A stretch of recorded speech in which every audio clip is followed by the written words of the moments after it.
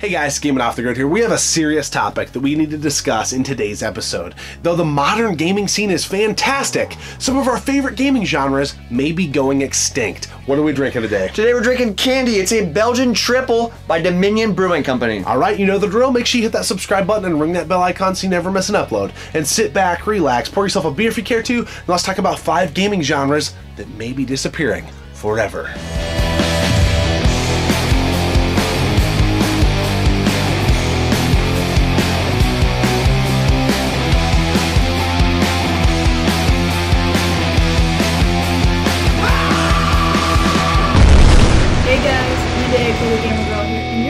Gaming Off the Grid.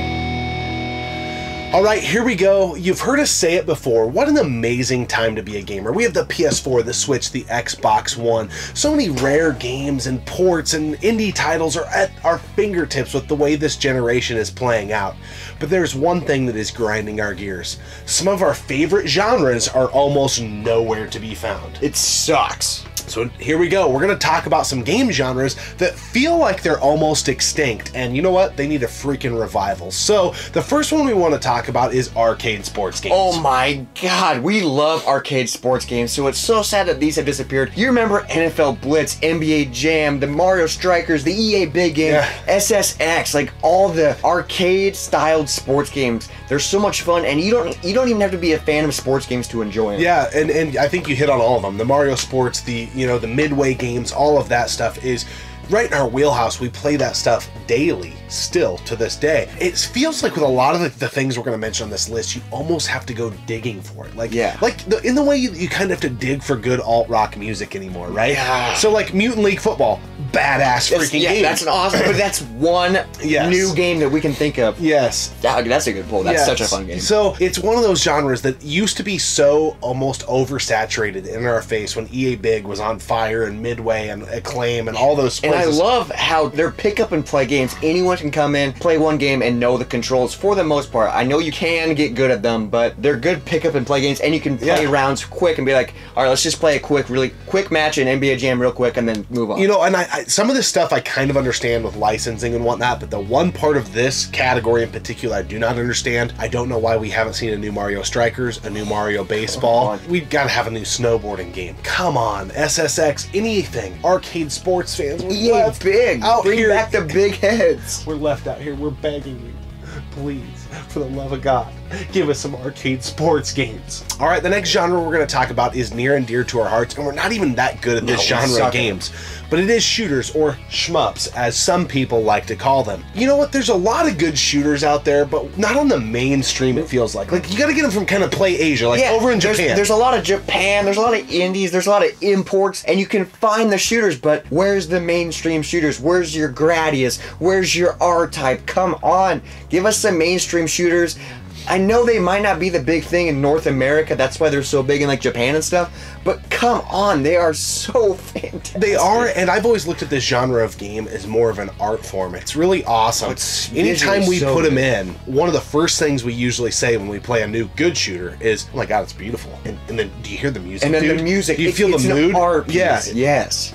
And that's the one part about this episode that I really hope gets driven home, is I'm worried that the modern gamer is missing out on these genres of games because there's no mainstream offerings. Obviously, us old dinosaurs are going to find our way and find those games in the wild. And we still play the old ones, obviously, but like, come on, bring us a new one. I know they sometimes try and it doesn't live up to our expectations, but come on, keep trying. Yeah, we want some more mainstream, a new Gradius game, a new R-Type game. Come on. Yeah. And I've heard R-Type Final 2 might be in the works. Oh, a second Isn't that a play on words? Wow. R-Type Final 2. Yeah, exactly. That'd be fun. So the next category, you guys maybe have heard us talk about a little bit about Robert's love for this type of game before, but skating games. Oh my what the heck? God, dude. I freaking love skating games. The Tony Hawk Pro Skater games 1 through 4 are incredible. They are, and so are the skate games. It's just called Skate. 1, 2, and 3. 1, 2, and 3. Amazing. Those games were so sweet because you like actually had to do like the controls on the joystick, so it felt like you were actually skateboarding. But then the Tony Hawk's games, they were badass, but then they started going down a weird path, like with Underground and then the other ones, and it was still cool, but it wasn't the same. And then was it 5 that they really shit the bed on? Oh 5? my god! And then they released like a mobile game. Yeah. I remember RGT doing a video on that, and I was like, well, what the hell? Yeah, and this style of game even kind of parlays into the BMX series. I believe it was like Dave Muro's BMX or something to that effect. The biking games. Yeah, those were a lot of fun as well. And there's something about being a kid who grew up in the 90s. I've always loved skate culture. Where's skate culture nowadays? There is no skate culture. The style, the clothing, the music, I've always loved that scene. And I feel like those games articulated it so well. Like I did the soundtrack. I did skate a little bit. I can still ollie pretty well, but I'm not that great. But I love the culture, which made me kind of love the games because they did it so well. Man, these games were incredible. It's a ghost town. They're gone. Crickets. Skate games. Yeah, I feel like I need to put a gravestone up. Yep, it's a sad deal. It sucks. A common thread through this whole episode is going to be games that are pick up and play. What I like about them is you can become an expert at them and become really good and crafty, but also you can sit someone down next to you in that co-op mode and say, hey, here's a controller, let's go. Yeah, let's go. And have a good time. And this next category is one you're probably already thinking we're going to talk about, but it is exactly this way. It's light gun games. Oh my god. I know the Wii had them, and that might be the PS3, probably. Xbox 360, they all had light gun games, but that's probably the last. I know some people are gonna be like, oh, there's VR, and there's a VR couple. is a stretch. Yeah, like that's not a light gun game. That's they should have they could expand on that. Yes, for sure. they could, but the traditional light gun games at home are badass. We love our Nintendo Wii. We've said it so many times. They're easy to pick up and play. Yeah. The odd part is this is the first time since the PS1 where some of the hot light gun games in the arcades, we can't get them at home. So, you know, we didn't reach that apex until about the Dreamcast where you could get an exact port of an arcade light gun game in your living room. Well, but, you know, ever since then, even on Saturn and PS1, there were some weaker offerings. But now, there's House of the Dead, Scarlet Dawn. Which is, we talked about that. Oh my god. Oh, dude, that game is incredible. Absolutely incredible. And it was an older episode for us, but we'll put a link up here above. They're not going to bring that to the home, and there's no way to. Time Crisis 5. Yes, the Time Crisis series. There's a new Halo one that's really good. Oh, yeah. The arcades still have them, but why aren't they bringing it to the home? The last category we're going to go into is a genre that really is important to us because we're fans of the sport, if you will, and the types of game, and that's wrestling games. As a wrestling fan, right now is the worst time as far as maybe even the product, but also the video games, because there's only one. There's one big dog. It's the 2K series. I know there's Fire Pro, but it's which is good. It's really good, but you have to be really good at the game to play. It's complex. The controls are really tough. They're still sweet games, but other than that, 2K and Fire Pro, that's it. Yeah. That's it for options, and the 2K games freaking suck. Well, and the cool part is when you were becoming of age enough to game, 64, PS2 era, all that was like the prime time for wrestling video games. You had the WCW games, you had the WWF games, you even had some weird like backyard wrestling games. Yes, you did. Such a And then the crossover games, WCW versus NWO, like, oh my god. It was so cool bringing that experience home. If you wanted like a simulation game, cool, go with like Attitude and Warzone, games like that. Or you could play these THQ games, which were like the happy marriage of arcade and realism. And then they had the arcade ones on top of that, like WrestleMania and like WrestleFest. Like, that's badass. Yeah, and you know, it's just been, you know, from the NES time frame up until probably the current generation, there were great offerings for wrestling fans.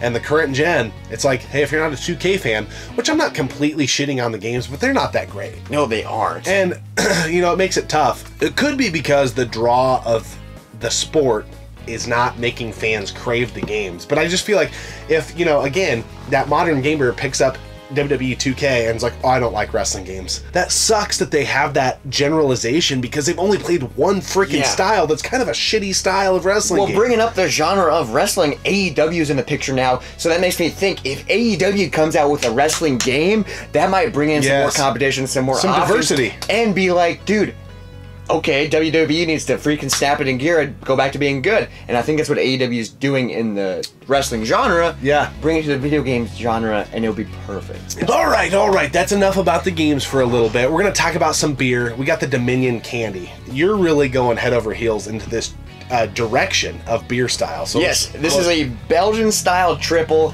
and it is so good. It reminds me a lot of a Hefeweizen because like there's so many good particles that there's like, I don't even know how to describe it, but this style of beer is slowly becoming my favorite. I know I used to love IPAs, but a good Belgian style beer is so freaking good. Absolutely. For a long time, Hefeweizens have been one of my favorite style of beers, and I've kind of migrated more into triples and some of the more like obtuse things, I guess, in the Belgian, in the Belgian offerings. But the style, it's like that Belgian candied yeast banana flavor that comes through. It's unbelievable. I don't even know how to describe it. It is a very hard thing. When you find a good one, you know it's good. Yeah. It's like, holy hell. And for being 10%, this doesn't even taste. This is so smooth. This is an amazing beer. This is a really good Belgian beer. Belgian beer fans, if you're in the area of this brewery, you should pick it up. They do a fantastic job. Dominion Brewery is in Dover, Delaware. This is another beer that was brought to us by BK. You're hearing that a lot right now on the channel because we have so many good ones. But this is fantastic. Belgian beer fans, you don't want to miss this one. It's an A+. And also, look at the label. Don't you just want to pick it up because of that? A nice pin up. Robert has a girlfriend. Robert has a girlfriend. All right, this still private. This episode was a lot of fun. It's just more of a discussion-based topic because we were sitting here literally filming another episode and we got sidetracked like, why are these genres disappearing? Yeah. Why are they going extinct? We don't know. They're some of our favorites. Maybe we're just, you know, into things so that most weird. people aren't. All 5 of the genres we talked about are our favorite genres of games. Yeah. And it kind of sucks because we still game nowadays, so it's like, we're just going to play the old stuff, I guess. Yep. So anyways, in the comment section below, let us know, is there any genre of game that isn't getting as much love in modern terms that you wish it would? And what are some titles that you want to see get a re-release, a reboot, so on and so forth? We always appreciate you tuning in. That's a good call. And subscribing to the channel. We'll see you next time, right here on Gaming Off the Grid. And ring that bell icon so you never miss an upload. And sit back, relax, pour yourself a beer if you... I put it away. God damn it. Why'd I put it away? I don't know. Just habit, I guess. In the modern landscape. In today's episode, we're going to talk about 5 gaming genres that seem to be disappearing. Disappearing, dude. I'm going to dish your peers.